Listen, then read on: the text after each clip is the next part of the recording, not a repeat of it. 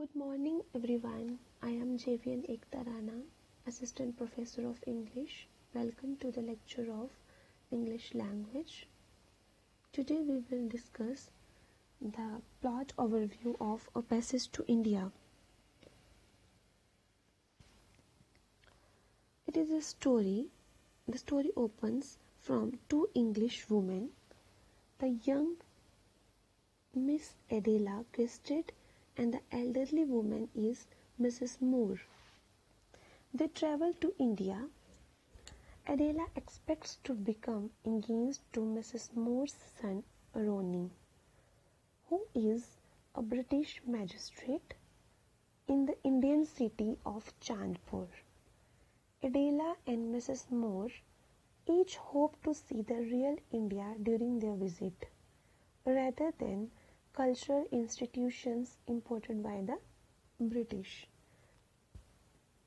At the same time, Aziz, a young Muslim doctor in India, is increasingly frustrated by the poor treatment he receives at the hands of the English. Aziz is especially annoyed with Major Calendar, who is the civil surgeon who has a tendency to summon Aziz for frivolous reasons in the middle of the dinner. Aziz and two of his educated friends, Hamidullah and Mahmoud Ali, hold a lively conversation about whether or not an Indian can be friend with an Englishman in India. That night, Mrs. Moore and Aziz happen to run into each other while exploring a local mosque, and the two become friendly. Aziz is moved and surprised that an English person would treat him like a friend. Then Mr. Turton, who is collector who governs Chandpur, hosts a party so that Adela and Mrs. Moore may have the opportunity to meet some of the more prominent and wealthy Indians in the city. At the event, which proves to be rather awkward, Adela meets Cyril Fielding, the principal of the government college in Chandrapur.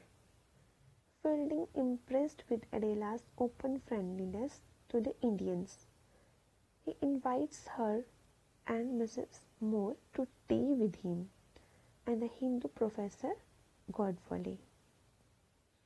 At Adela's request, Fielding invites Aziz to tea as well. At the time, Aziz and Fielding immediately became friendly, and the afternoon is overwhelmingly pleasant until Romy Hillstop arrives and rudely interrupts the party.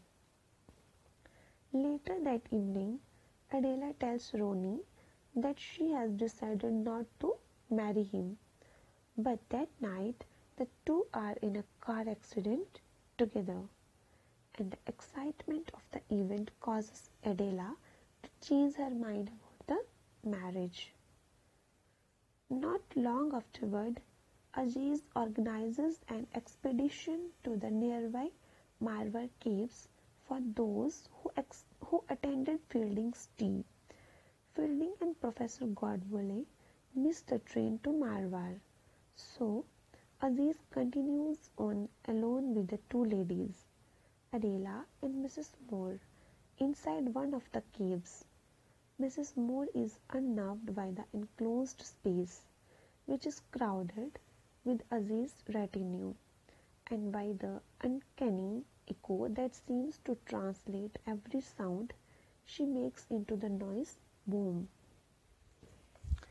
We will continue with the remaining part in our next lecture. Thank you.